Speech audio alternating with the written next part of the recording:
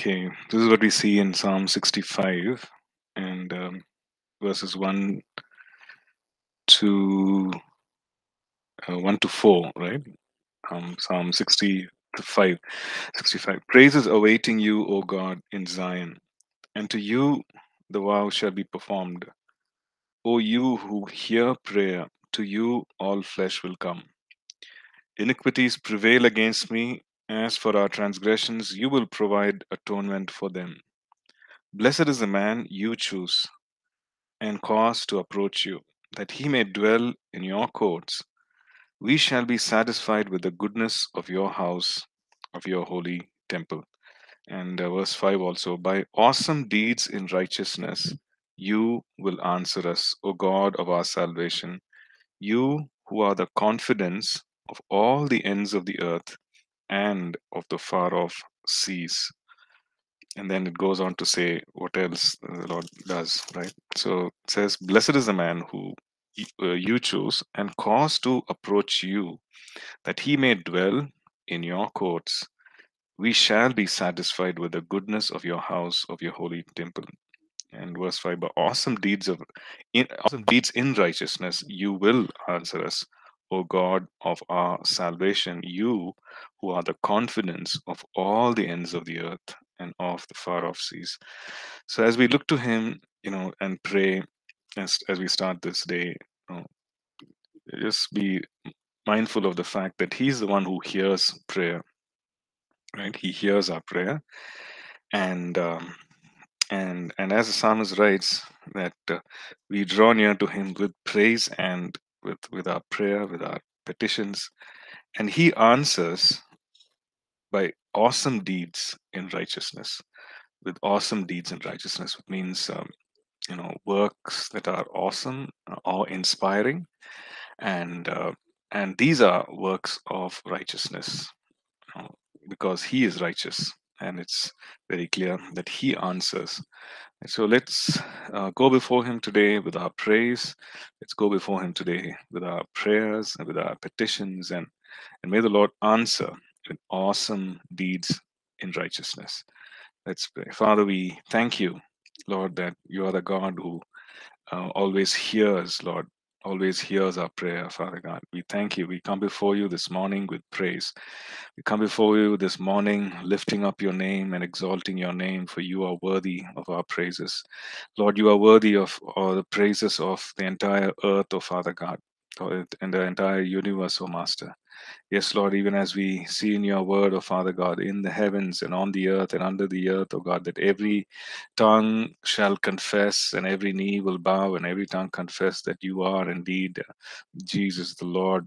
And Lord, we come before you in praise. We come before you having experienced your hand, having experienced your goodness and your grace, Father God. So we give you praise, Father God, this morning. We give you thanks for all that you do, God. And this morning we draw near with petition, with our prayers, oh Father God, prayers for ourselves, Lord. Lord, we pray for our own spiritual lives that it may be enriched.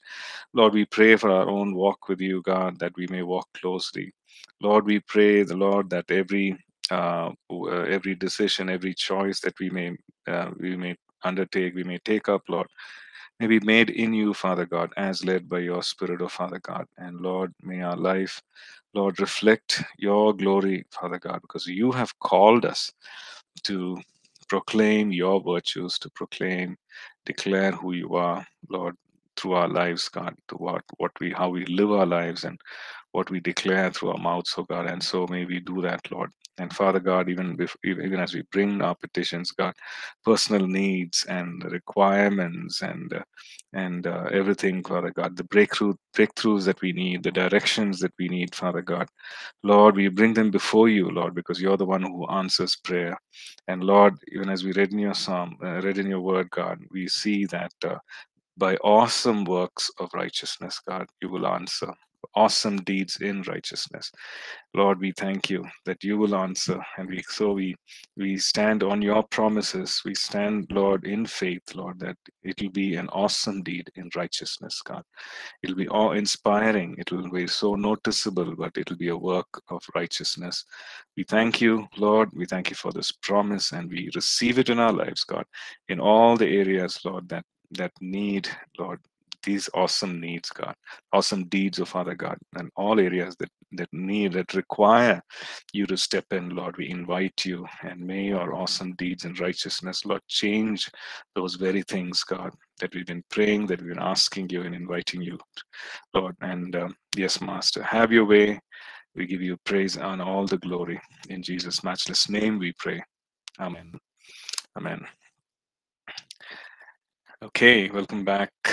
Welcome once again.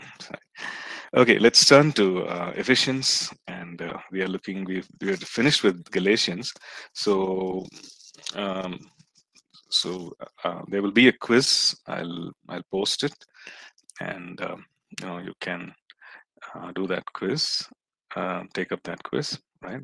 Um, Now, we've been looking at Ephesians. We looked at how Paul went to Ephesus and how he spent time. Initial visit was a very brief visit, but the second visit, he spent close to 3 years, established a church. A strong work was established there, and the work seemed to have spread because people came from the surrounding regions to be taught by him in at the school of Tyrannus, and he trained them. He seems to have been a very powerful work, because a lot of people were trained who went to the surrounding regions and who shared the gospel as well, right? So we've been looking at chapter 1. Chapter 1, we see that it's talking about what the believer has when he has come, when he or she has come to Jesus, what the believer has received, what the believer has become in Christ, in receiving Christ, in becoming a believer as a new creation, what the believer has received. It's very powerful, because we see that we've been chosen, we see that we are blessed, right?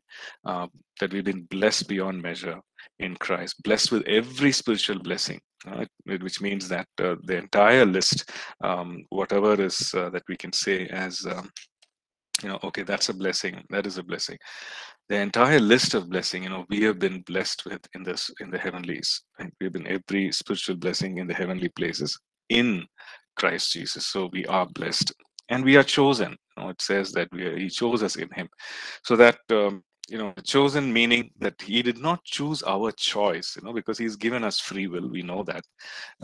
So he cannot make us do what we don't want to do. He always gives us that choice. So he's given us the choice, and when a person receives Christ, then the Lord, of course, being omniscient, he knows the choice that we make. So when a person receives Christ or chooses to follow Christ, then it says that we are chosen in him. We are chosen, and the word we see there, that chosen to be holy, chosen to be blameless, chosen in him, to be holy and blameless before him in love, the ones who have made the choice to follow Jesus, right?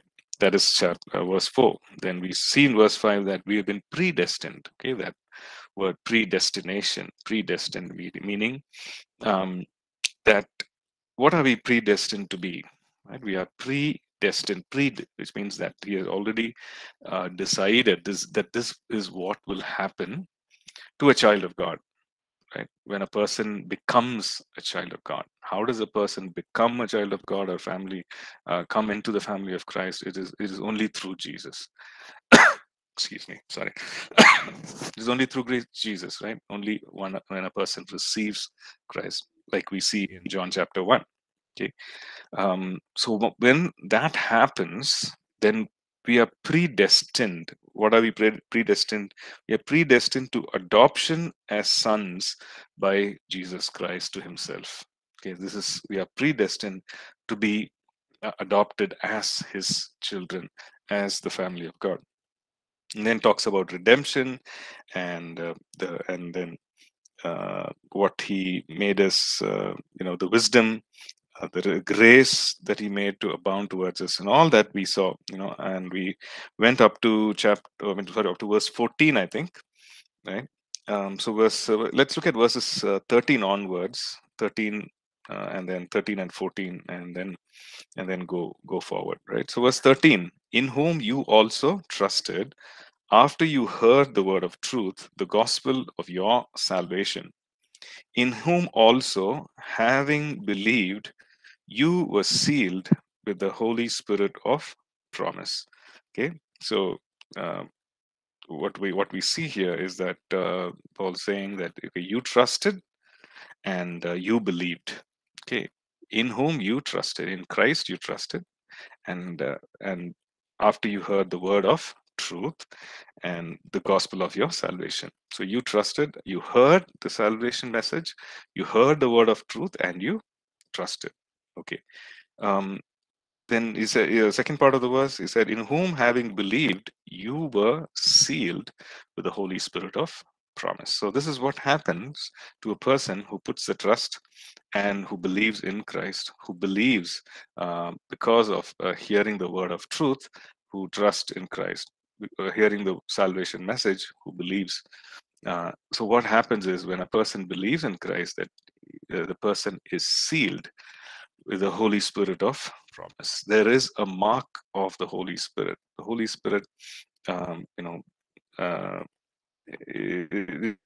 you as the mark of possession. You know, like saying that, okay, you are mine, right? You are mine. We belong to God. You know, it's a mark of ownership, right? And then verse 14, who is the guarantee of our inheritance? He's the guarantee. He's the He's the earnest, he's the title deed, right? He is the guarantee of our inheritance until the redemption of the purchased possession to the praise of his glory. So the Holy Spirit indwelling us is a guarantee of more things to come, right? Is a guarantee, which means it's an earnest, just like how we would say, okay, it's the down payment that has been made. Now, what is going to happen is that there is going to be a full redemption of the purchased possession, redemption of the purchased possession. So the price has been made, the purchase has already been made, and the Holy Spirit indwelling us is the guarantee, right? Um, is uh, the earnest, right? Is the earnest of the down payment of what? There will be a full redemption, meaning that we will receive a glorified body. That this, it won't be a earthly fleshly body anymore. It will be a spiritual body, and it is not something that will be prone to weakness, right? So we read about that. So we see that is what we will receive. That is what we will that is what we will become. The redemption is complete um, until the redemption of the purchased possession to the glory of to the praise of his glory. That's verse 14. Okay. So the thing is, the Holy Spirit indwelling us is this is the guarantee. Okay. So we see another powerful truth, that we are blessed, we are chosen, and we are indwelt by the Holy Spirit, right? Indwelt by the Holy Spirit, and we are, of course, we are redeemed. Okay, let's look at um, verse 15. Okay, I'll just put this. Okay, so it's coming up. Yeah. Okay, verse 15. Okay, verse 15 onwards. Let's read. Therefore, I also, after I heard of your faith in the Lord Jesus and your love for all the saints, do not cease to give thanks for you, making mention of you in my prayers, that the God of our Lord Jesus Christ, the Father of glory, may give to you the spirit of wisdom and revelation in the knowledge of him, the eyes of your understanding being enlightened, that you may know what is the hope of his calling, what are the riches of the glory of his inheritance in the saints, and what is the exceeding greatness of his power towards us who believe, according to the working of his mighty power, which he worked in Christ, when he raised him from the dead and seated him at his right hand in the heavenly places, far above all principality and power and might and dominion, and every name that is named, not only in this age, but also in that which is to come. Right? So we'll stop there. So here, Paul begins to pray for the Ephesian church, or for the believers in the church in Ephesus. So he says, therefore, after I heard of your faith and your love for all the saints, you not only your faith, but love for all the fellow believers. When I heard of the faith and love, I do not cease to give thanks for you, making mention of you in my prayers. So, I've not stopped praying for you. I've not stopped thanking God for you ever since I heard of your faith and love. Right? So he says, this is what he prays. Okay, this is the prayer. So, that the God of our Lord Jesus Christ, the Father of glory, may give to you the spirit of wisdom and revelation in the knowledge of him. Okay, so he prays here for, he says, for the spirit of revelation and wisdom, right? He prays basically for the Holy Spirit. He is called the spirit of revelation and wisdom for a reason, because he brings revelation and he brings wisdom, right? So it's called the spirit of revelation and wisdom. So Paul is praying and saying, let there be wisdom, let there be revelation, right? I pray um, uh, to the Spirit, or that the Father, the God of our Lord Jesus Christ, the Father of glory, may give to you the spirit of wisdom and revelation in the knowledge of him. So a few things that he prays for, in the list, we see that he prays for the people to receive revelation, wisdom in the knowledge of him, knowledge of Christ. So simply put, it says that we may know him, right? That we may know him, that we may come to a place of knowing him. And that word used there, that spirit and revelation in the knowledge of him, that means epignosis, which means exact, accurate knowledge, that you may know him accurately by the help of the Holy Spirit.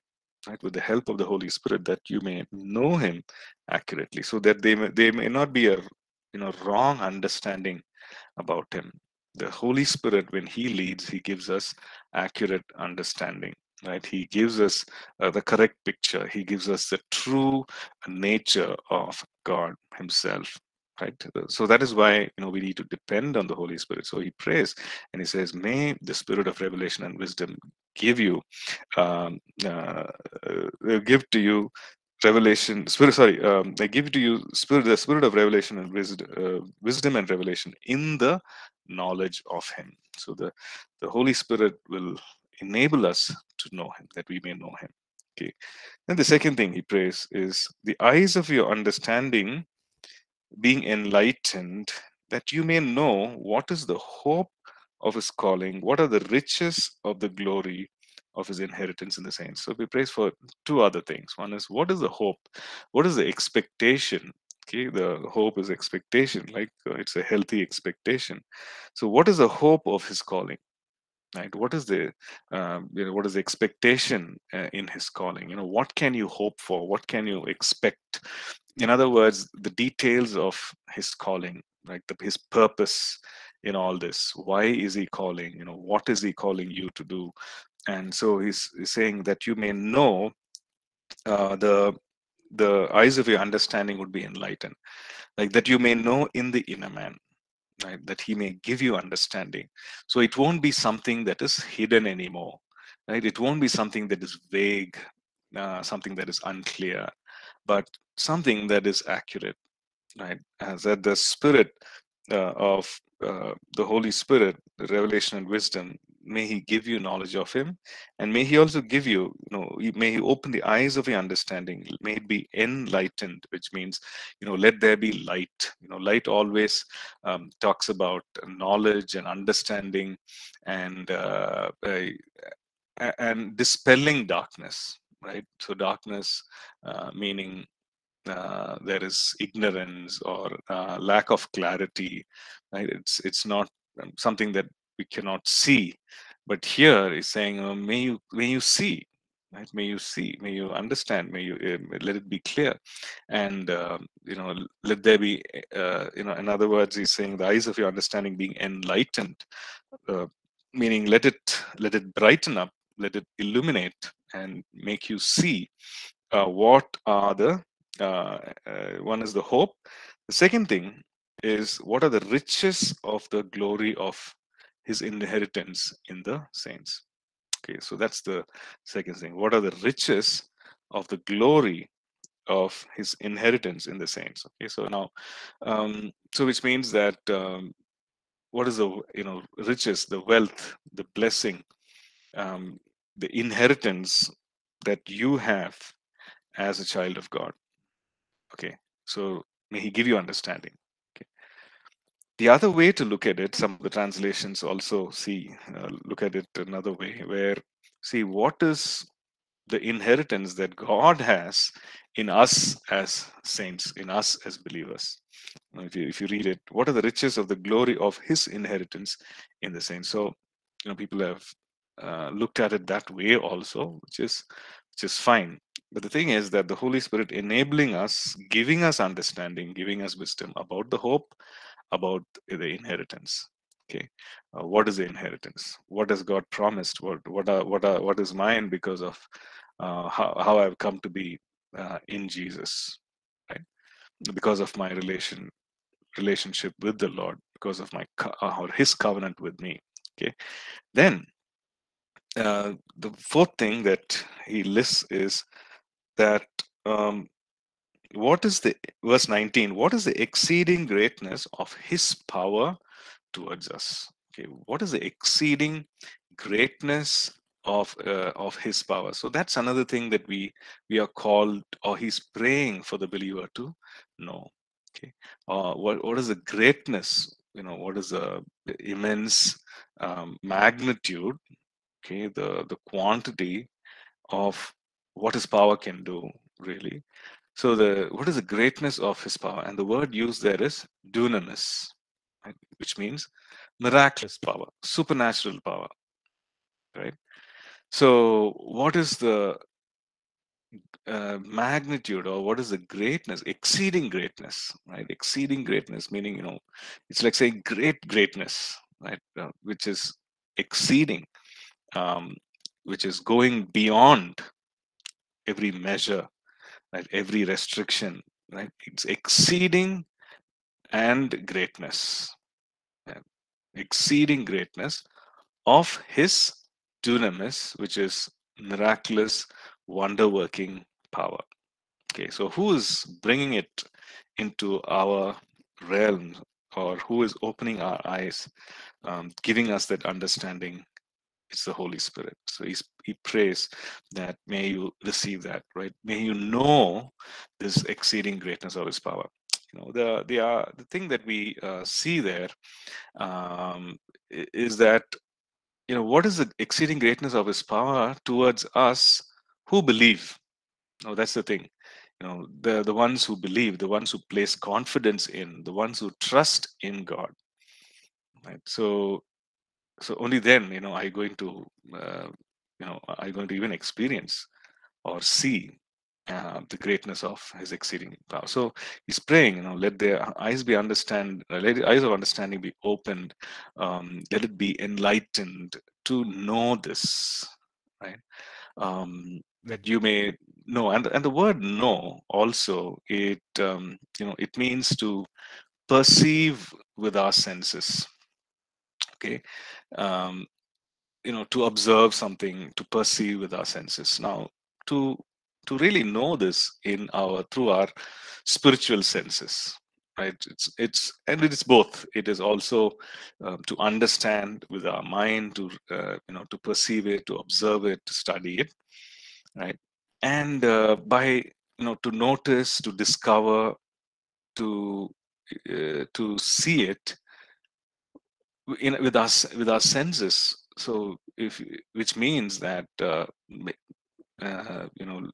may you receive it, may you know it in your spirit, right? The eyes of your understanding being opened. He says that may you know the exceeding greatness of his power. Now, Verse 19, according to the working of his mighty power, okay, and it continues in verse 20, which he worked in Christ when he raised him from the dead and seated him at his right hand in the heavenly places, far above all principality and power and might and dominion, and every name that is named, not only in this age, but also in that which is to come. So he's, this is the kind of power. So he's saying, you need to know this, right? In other words, you need to let the Holy Spirit enable you to experience, right? Experience through your senses the exceeding greatness of his power. And he's saying, this is the same power which he worked in Christ when he raised him from the dead. So which means this resurrection power, right?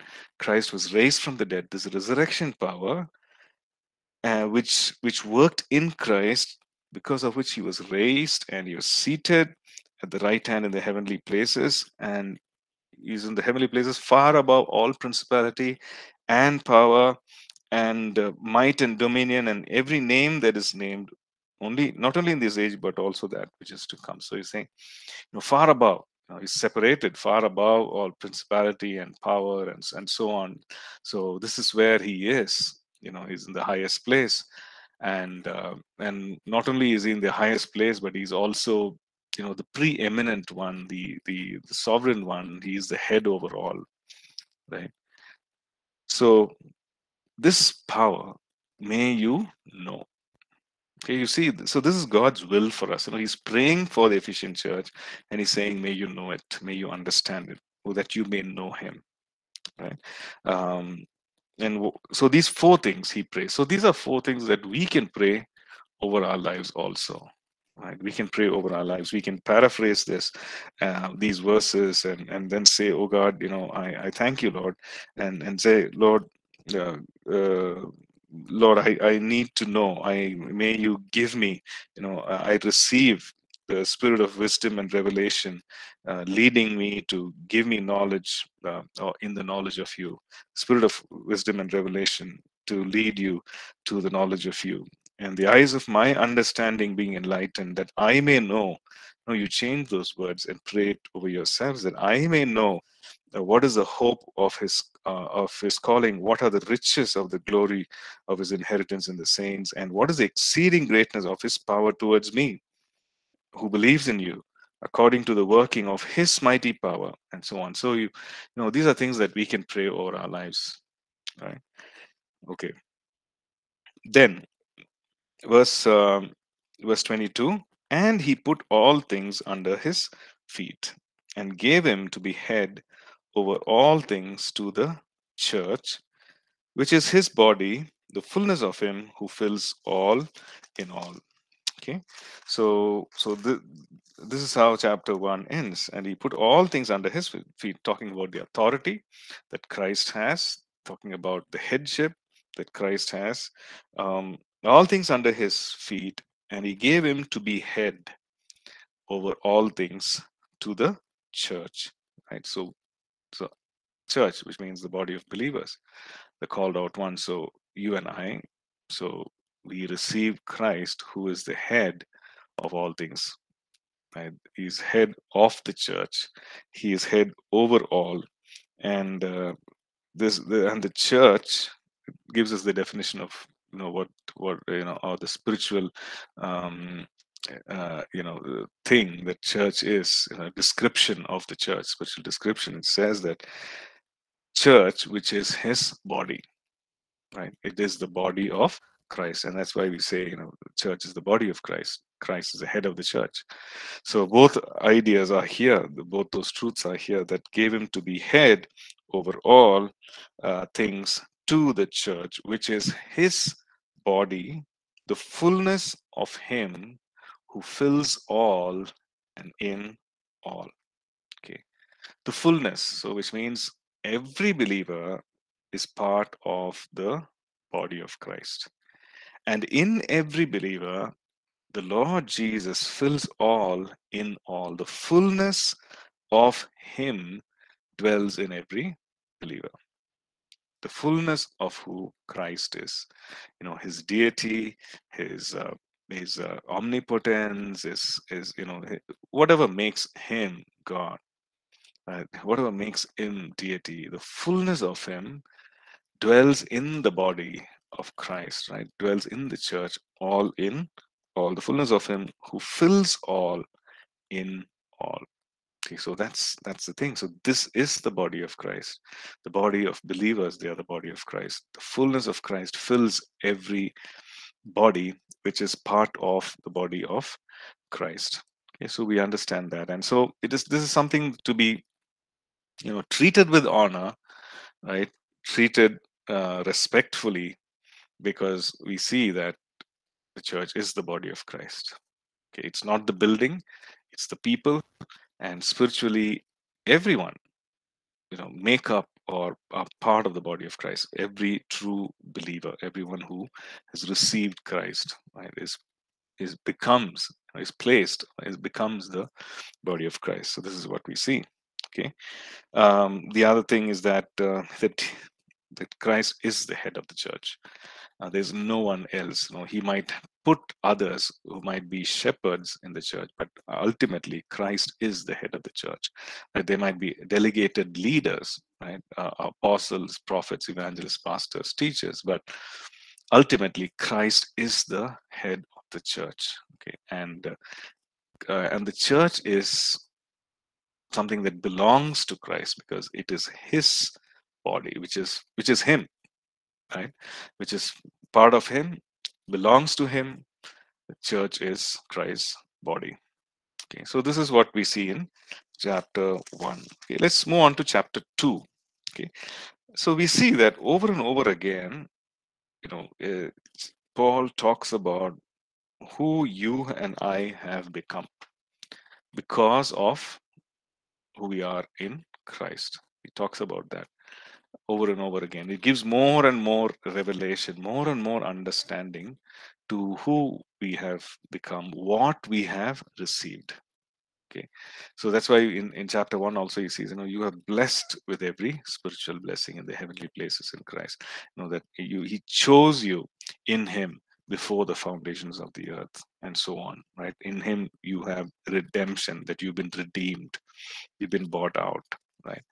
And in that prayer, we see, what God's will is for every believer, for the believer to know Christ, right? For the believer to receive the Holy Spirit and know what is the inheritance, the riches of the glory of the inheritance in the saints. To know that, right? And also to know the greatness of God's power, because sometimes people might say, okay, that is for someone else, or I'm not comfortable with that, etc., right? But here we see that God's will, God's desire, His wish is that the believer, after having received the Holy Spirit, who is the guarantee, right, um, for the redemption that's going to happen, uh, this is God's desire, that we may know Him in all these ways, right? Which includes the greatness of His power, which is the greatness of His resurrection power, that we may know Him, that we may experience Him firsthand in all these ways, right? Okay, um, let's read chapter 2.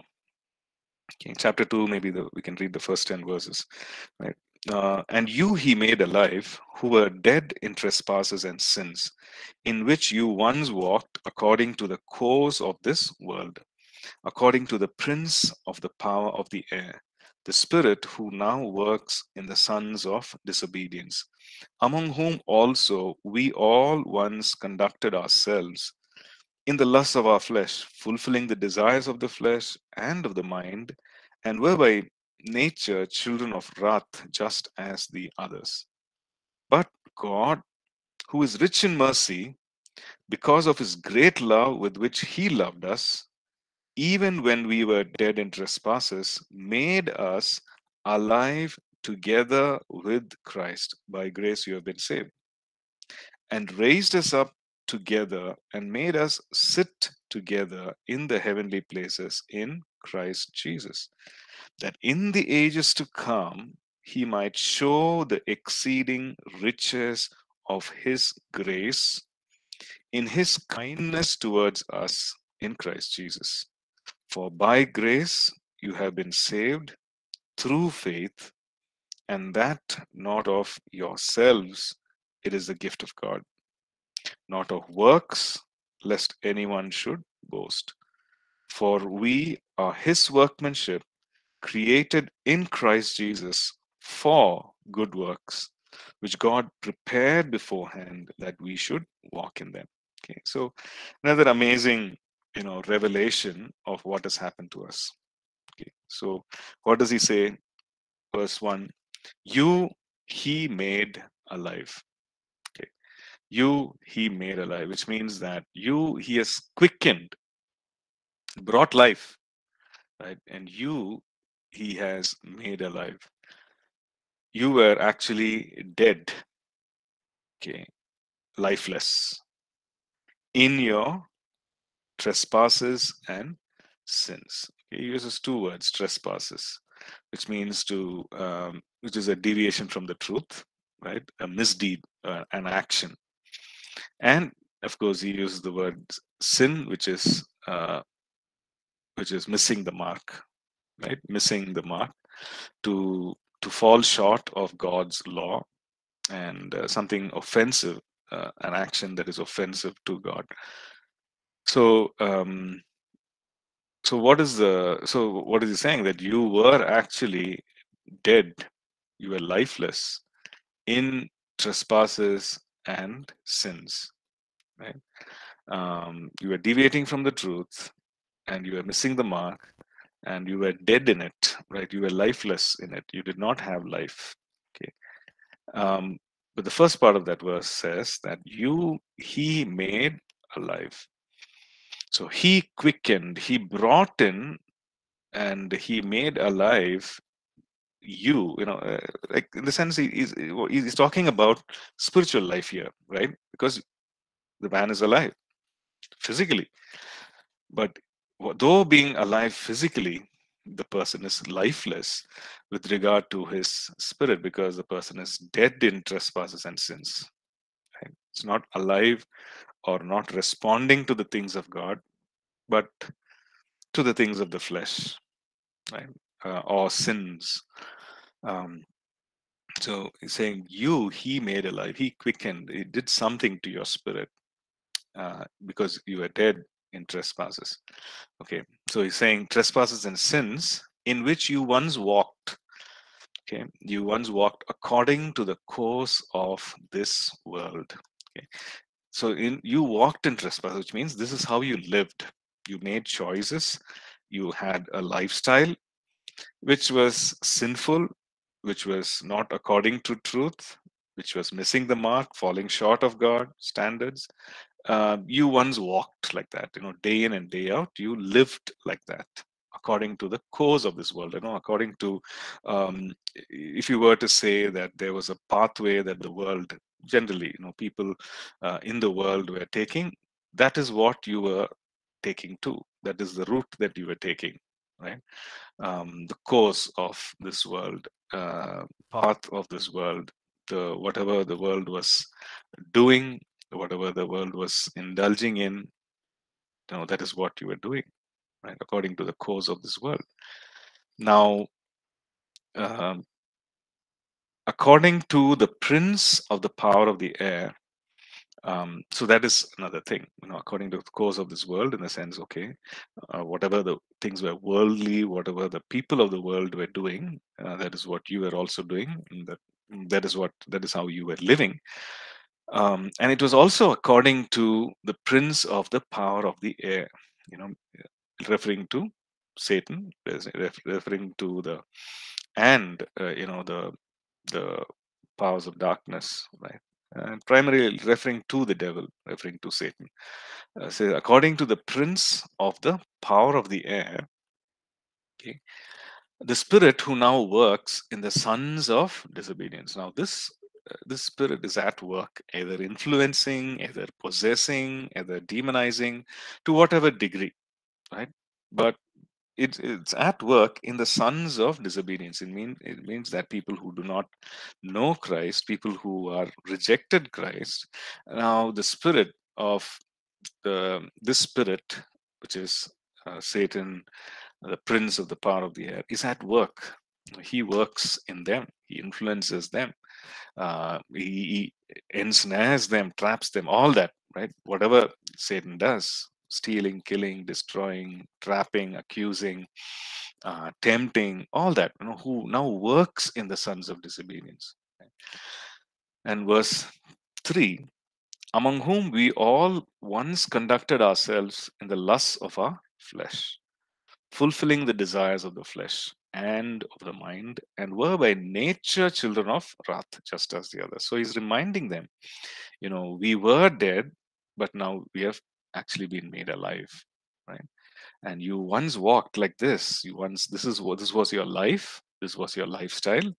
According to the course of this world, according to the worldly ways you once walked, according to the power, according to the prince of the power of the air, according to what Satan would want us to do, you were doing it, and who works in the sons of disobedience, which means that we were once children of disobedience, so he was working in us, and we were living according to his leading, right?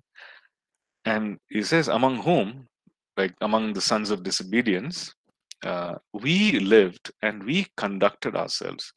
We lived a life in which we conducted ourselves. We lived like this. We lived like them. Right? We also conducted ourselves. The other translation is conversation, which means we were busy. We were having conversations, or we were living our lives in such a manner. And how was it? He says that according to the lusts of our flesh. Okay, we conducted ourselves in the lusts of our flesh, which means whatever the fleshly appetites were, whatever the fleshly pull was, desire was, we lived according to that. Okay, and also fulfilling. This lust was actually, this was pulling us to fulfill the desires of the flesh and of the mind, right? The fleshly appetites, bodily appetites, and of the mind, which was obviously unrenewed to the truth of God. So we were pulled to do that, and we lived according to that pull, according to that desire, right? And he also describes how were we. We were by nature children of wrath, just as the others. So he's talking about our nature itself was unrighteousness. Like spiritually, we were dead, and our spirit was not born again. It was dead. It was lifeless, and it was dead in trespasses and sins, like fully into sin, into trespass. Right? And our spirit, was not born again. And so he's saying, by nature, right, inherent quality, inherent ability to live was as children of wrath. Right? We were not children of righteousness, children of wrath. I think we see this in John chapter 1. Right? John chapter 1 says, but as many, John chapter 1 and verse 12, and as many as received him, to them he gave the right to become children of God, to those who believe in his name. So here he's talking about children of God. And here Paul mentions in verse 3, children of wrath. Now, if you go further down, or maybe we need to, let me just, dwelt among us, and we have received. Okay. Let me just get that verse.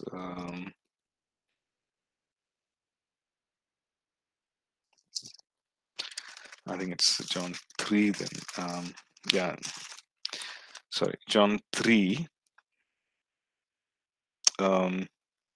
verse 18, right? John 3, verse 16. 16 talks about, you know what verse 16 is, that God so loved the world. Verse 17 says that God did not send the Son to condemn the world, but that the world through him might be saved. And verse 18, we see that he who believes in him is not condemned, but he who does not believe is condemned already, because he has not believed in the Son of the so in the name of the only begotten Son of God. Okay, so saying that they have not believed, that they are condemned already. So he's describing the position, describing the condition of the children of wrath, right? People who are condemned already, and by nature, which means that internally, by nature, our spirit was sinful, right? There was nothing done to change it. So we were by nature, our inherent quality was to live according to the flesh, live according to the desires of the mind, and to conduct ourselves in trespasses and sin. So this was a condition. Okay, our nature was corrupt. Okay, verse 4. But God, who is rich in mercy. Okay, God who is rich in mercy, because of his great love with which he loved us, even when we were dead in trespasses, made us alive together with Christ. So even when we were dead in trespasses, the Lord Jesus died on the cross. Right? He died, he was buried, he rose again. Right? He died on the cross, and he died, one died that all might be represented in that one death. The entire world. Um, So we see that he died for all as a substitute, right? So here, verse 4 says that God is rich in mercy because of his great love with which he loved us. Even when we were dead in trespasses, he made us alive together with Christ. And how did this happen? This happened on the cross. And he died when he was nailed to the cross. We were nailed to the cross. When he was buried, we were buried. When he rose again, we rose again. So that is why, we can say that we were made alive in Christ, made us alive together with Christ. But this reality becomes this whatever Christ did becomes a reality in our lives when we receive by faith, right? Because it says, by grace you have been saved. The last part of verse 5. By grace you have been saved, which means that it's something that you did not merit, something that you did not deserve, right? But he made it possible. He made it possible. Even though we were not deserving, we were undeserving, he made it possible. So that is why it is by grace that you have been saved. Okay?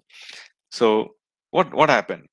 Verse 6 says, he raised us up together, made us sit together in the heavenly places in Christ Jesus. So when Christ rose, we were raised us up to we were raised along with him. When he took his place in the heavenlies, and he made us sit together in the heavenly places in Christ Jesus. So spiritually, this is our position, right? We are with him. Verse 7, that in the ages to come, he might show the exceeding riches of his grace in his kindness towards us in Christ Jesus. Okay, so we'll take a break now, okay, and then we will get back.